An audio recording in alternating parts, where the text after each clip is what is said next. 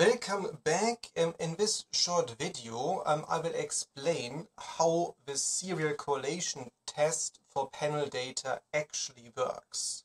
We have covered this in a different video, but I did not explain how this test really works behind the scenes. So this video is, I'm afraid, theory.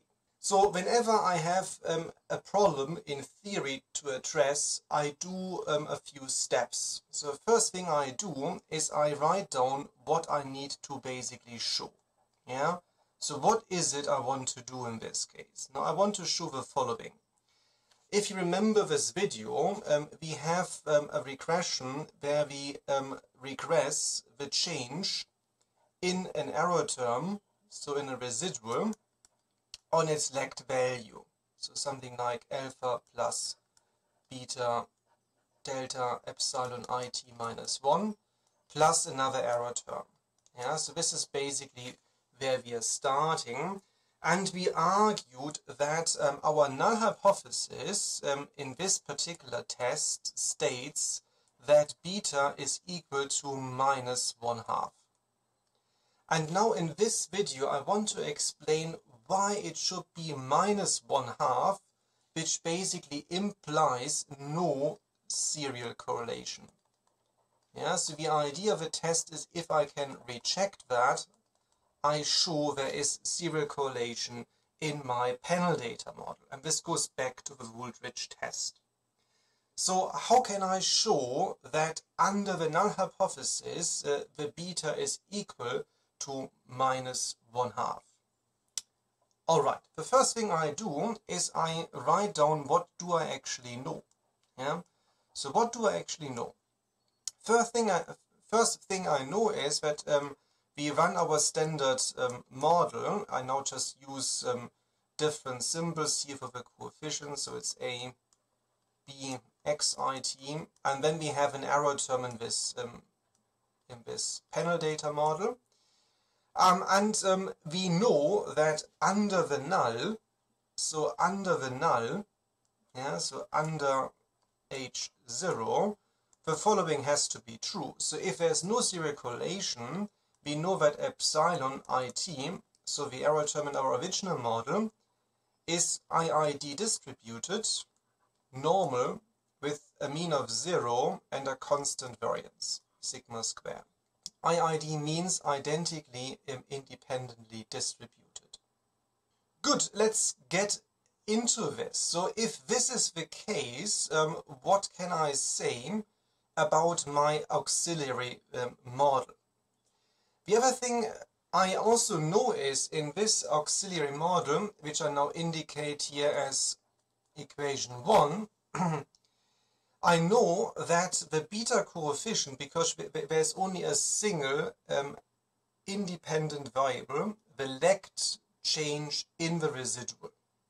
So I know, because it's a single independent variable, that my beta coefficient is actually equal to the correlation coefficient. So I can write this as the covariance of my dependent variable and my independent variable divided by the standard deviation of both variables. Okay, so that's just coming out of the fact that we run an OLS regression. Yeah, so this I also know. Yeah, so that we also know. So we know that the error term should have this behavior under the null. We know this is what we would expect for our coefficient, because we only have a single independent variable. Good.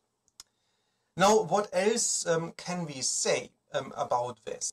Delta epsilon it is of course epsilon it minus epsilon it minus 1 by definition. Yeah, that happens by definition. Yeah, so that's useful.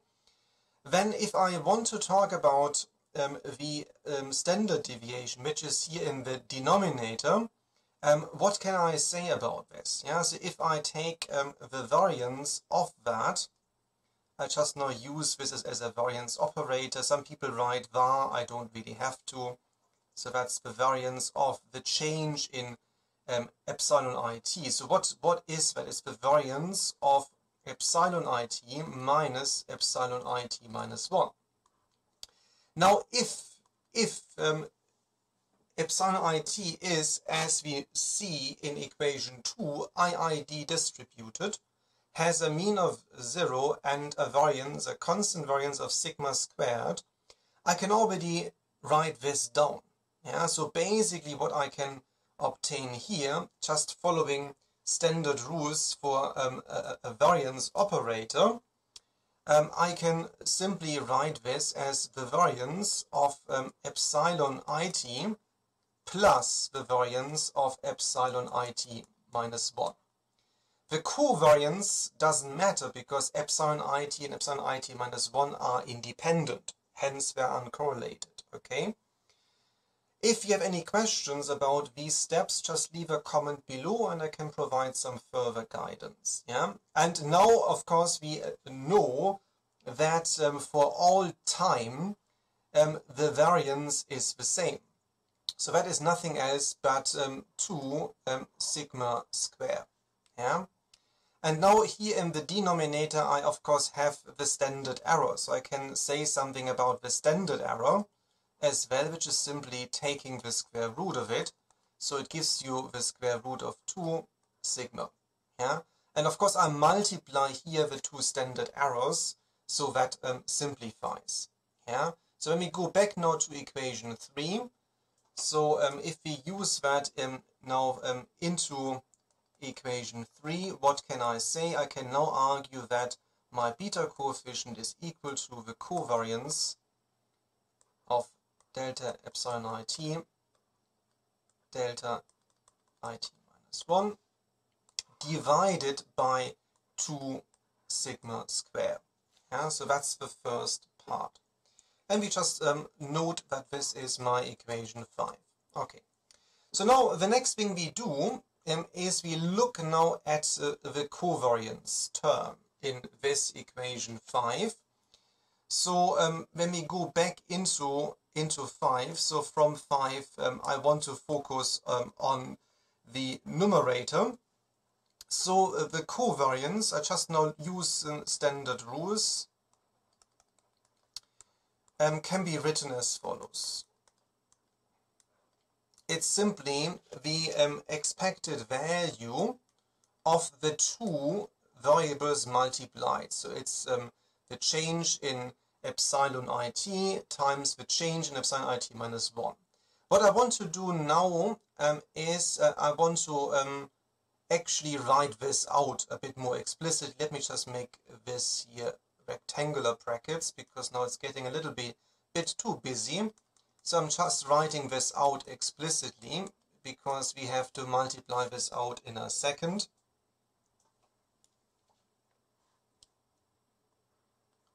So we have here epsilon it minus 1 minus epsilon it minus 2.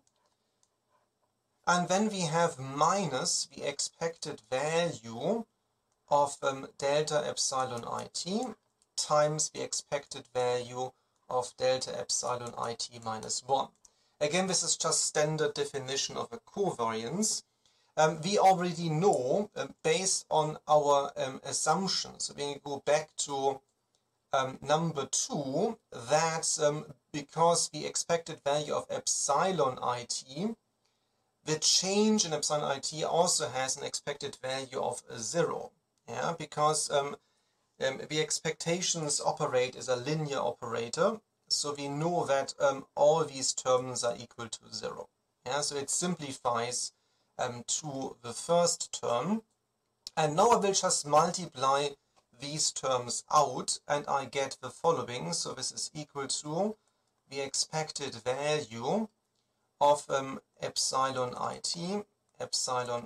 it minus 1. So I'm just multiplying this out, minus epsilon it minus 2. And then we obtain minus epsilon it minus 1 to the power of 2 plus epsilon it minus 1, epsilon it minus 2. So that's my term, and now again we can of course use that the expectations operate as a linear operator, and break this down and address each and every term independently. Now again, going back to our assumption we make under the null, that these residuals are IID distributed. It means that all these terms that interact over time, they are evaluated to 0, because they are IID distributed, so we know the covariance is equal to 0. Because the expected value is equal to 0, this translates into the expected value of these products is equal to 0. Yeah? So all these terms here equal to 0. The only term that stands out is this term here. So we end up with minus the expected value of epsilon it minus 1 to the power of 2. Yeah? So there's one more thing to note, and then we are basically done. Now we note that when you calculate the variance, so I just now write this down and put a number 6 here. We go back into this in a second. And we note the following, which is very general, that the variance of x, which is a random variable, is simply the expected value of x to the power of 2 minus the expected value of x to the power of 2. Yeah? And in our case, we know that this second term is equal to 0. Yeah, so because of our assumption we make under the null that the error term is IID distributed with a mean of 0 and a constant variance. Yeah? So put differently, the variance is equal to the expected value of my random variable to the power of 2. Yeah? So then I can conclude, so from 6 I can conclude the following, that my covariance term simplifies simply to minus the variance. Yeah? So my covariance term simplifies to minus sigma squared. Yeah, that's all we know.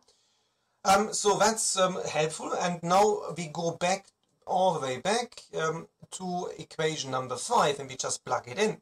So we now know it's minus sigma squared divided by 2 sigma squared. Well, what do you get now? So if we go back into this, so finally we can argue the following, that beta is equal to minus sigma squared divided by 2 sigma squared. It's minus 1/2, and this is exactly what we want to show. By the way, thank you, Mother, for watching all my videos. Much appreciated. I know you understand nothing, but at least you watch. At least, you know, one viewer is not too bad. So thanks for watching. You can now disconnect, because anyway, nobody watches the end. Nobody does that. They all disconnect. So, bye, Mom.